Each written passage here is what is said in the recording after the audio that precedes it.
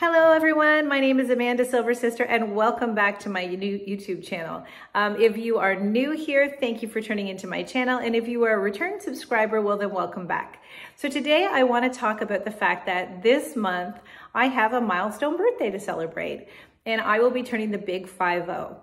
And I started thinking about the thought of that when I was 50, I thought it was so old. And now that I'll be turning it this month, I don't feel very old. I actually very much feel like I'm in my prime of my life. And I started thinking about why is it that women attach all this negativity to these milestone birthdays? And what is it that has changed that has making me not attach this negativity? So I thought I would just do a little brain dump here with you this morning. Actually, I have to head to work today. But I thought, you know what, I have a really busy week and I really wanted to pop on here. And another reason is just to celebrate that this channel did get monetized 2 days ago. So thank you very much, guys. I really appreciate it. Don't be too impressed. I made a whole $1 in the last 2 days. But for me, and this is going to tie into turning 50. For me, I love having goals for myself, and it's not necessarily a financial goal, but just goals that you can attain and something that you can aspire to. And I think that really started when I embraced my gray hair. So here is a picture of me with brunette hair for those that are the new subscribers here. So you can see this is quite a drastic change for me. And it took me, so I've been on my gray hair grow out journey, which is pretty much fully transitioned now, by the way. I do have a lot of dark still in the back.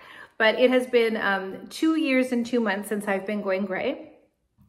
And that process of embracing that and just really not fighting the aging process and accepting it and actually finding beauty in it and finding beauty in things that aren't just on the surface level, finding beauty in your self-worth, your confidence, and the growth of all that has really impacted the way I feel about turning 50. And so I really highly recommend when people tell me that they're thinking about embracing their grays, I get so excited for them because I know the growth of this journey is about so much more than hair. It's really something that happens from the inside out. And I think it's the most beautiful part of the transformation. You might like my hair, and I might like other Silver Sisters hair, but I see this glow up in people that you just can't put your finger on what part of it does it, but there is just this confidence and this empowerment and all of this. So anyways, I have now all of this stuff in me coming up to my 50th birthday. And so if you're a subscriber and you have hit one of those milestone birthdays, I'd really love to know how you felt about them. Or if you've changed and you used to have a negative feeling and now you have a positive feeling, I would really love to know what you felt that shift was in you, to share with some of our other viewers who are feeling a little bit nervous about these milestone birthdays. So for me, I think the thing that I'm thinking, I don't for 1 second dread it. I actually feel, and I'm sure I'm not in my prime, really, I guess if I'm turning 50, I probably don't have 50 more years left, knock on my countertop. But I very much feel like I'm in the prime of my life. And I think I feel that way because I feel the most comfortable in my own skin and where I am in life than I have for a long time. And I think about the past 2 years and all the things that have happened that I would have thought you were crazy if you told me.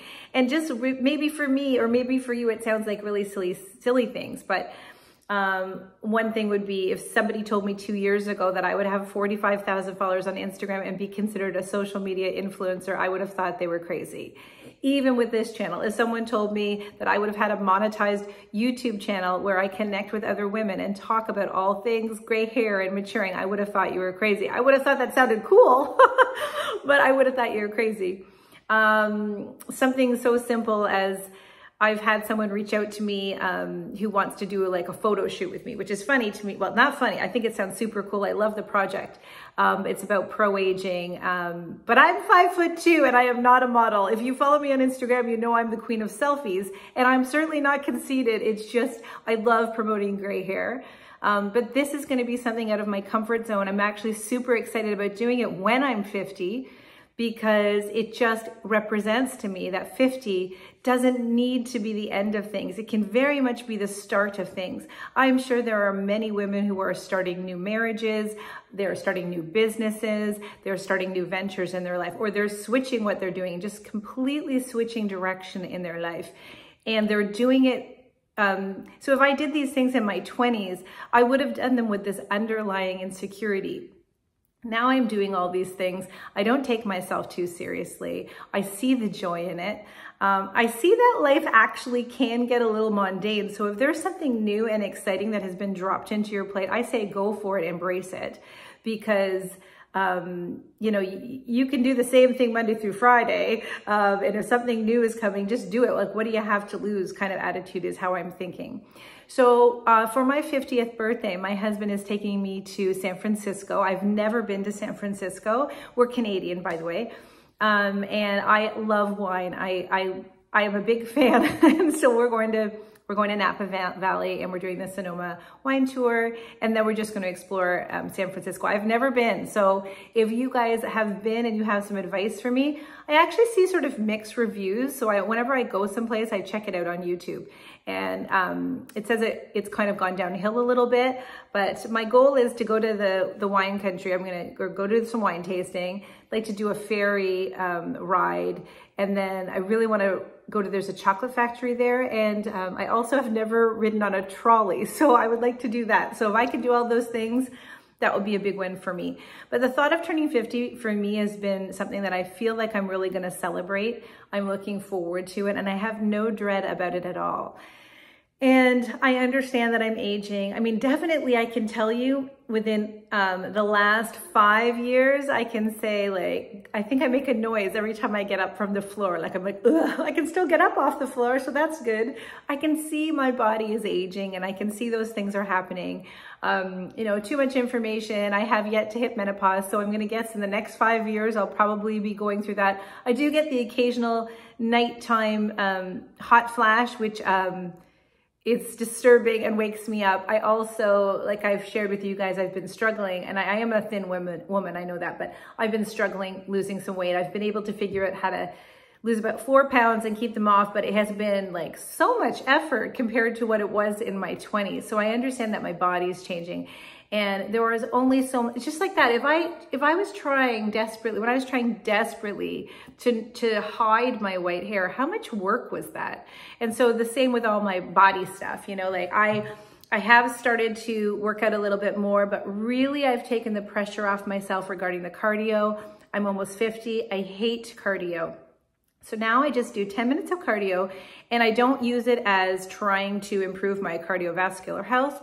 I view it as trying to warm up my body's muscles, because what I've really been enjoying is the weights and a little bit of stretching with the tension bands. That's something I feel like I can be consistent about. Running is too hard on my knees. So I do sound like I'm getting older. I do get that, but it doesn't. I'm going to accept where I am with all things, and then celebrate what I can do as opposed to what I can't do.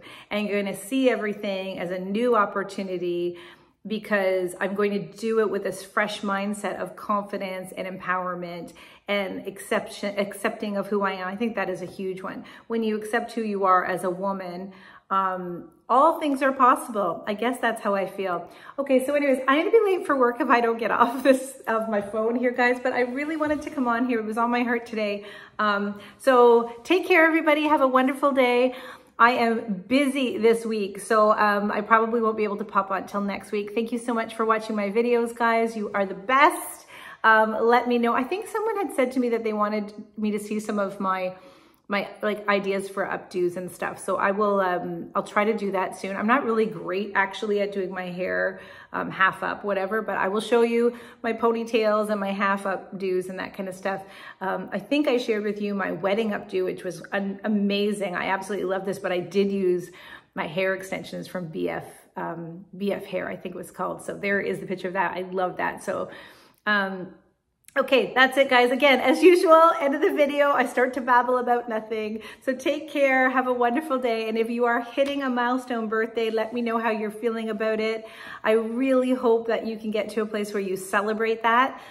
just like I am. I'm excited. And actually, for the record, I get teased a lot because I tell my husband it's a birthday month. It's not a birthday, it's a birthday month. So I can be celebrated this whole month. Okay, guys, take care. Have a wonderful day. Bye.